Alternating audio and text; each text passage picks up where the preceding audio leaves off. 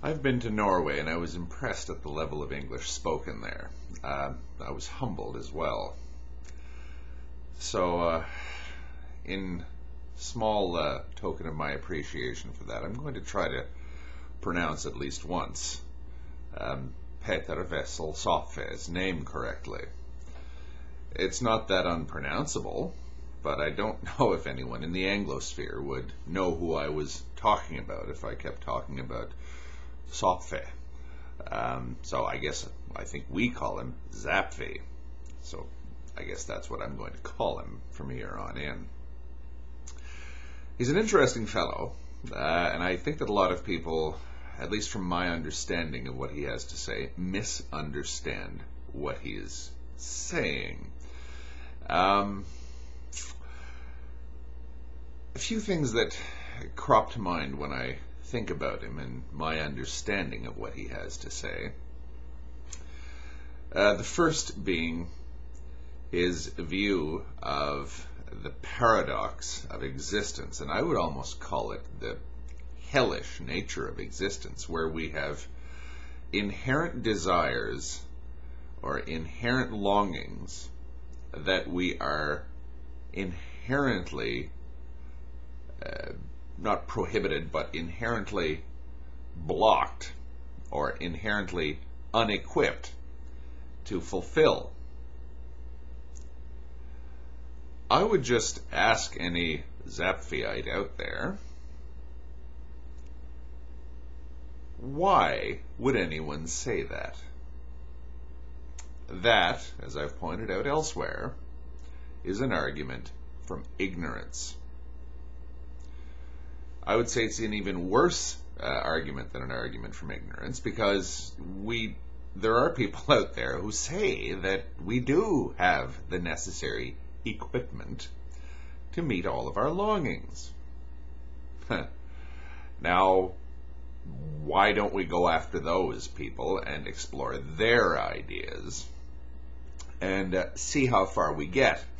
Now, we've got to remember, what I'm talking about here is satisfying longings. I'm not talking about selling ideas here.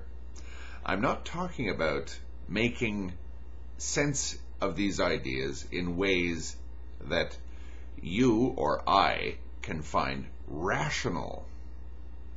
What I'm talking about is the satisfaction of existential longing, or the satisfaction of the longings that Zapffe says are unsatisfiable. There are plenty of people in this world who would powerfully disagree with him. He's put himself in a somewhat arrogant position, although with the characteristic impish grin of saying that, well, I know better, and anyone who satisfies their longings only does so at the expense of common sense.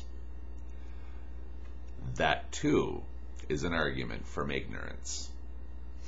Unless he can tell from an examination, a very cursory examination of everyone who has ever believed that they have satisfied their existential longings, that they're basing their whole idea on some sort of contortion or distortion of common sense, unless he can actually prove that, good luck, he is making an argument from ignorance. He is he's saying that there is evidence of absence. It's a very basic logical fallacy here.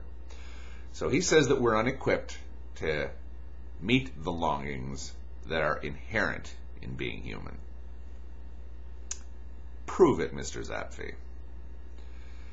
The second thing is this idea of his 4 prognoses, his 4 prescriptions. The most interesting one that I find, I suppose, is distraction. He says that this is something that we ought to do. Isn't it something that we've already been doing since we became human beings? Since we created this bizarre thing called civilization? Isn't playing bingo or watching a football match, or taking up basket weaving, bicycle riding, becoming a Republican, or joining the Boy Scouts, or fighting in a war. Isn't that all just one gigantic species of distraction? Isn't religion the ultimate distraction? Nothing like religion to completely suspend any inconvenient realities out there. Are we sure that Mr. Zapffe isn't having us all on and using somewhat clever logic to prove something that he actually overtly says he doesn't believe in at all?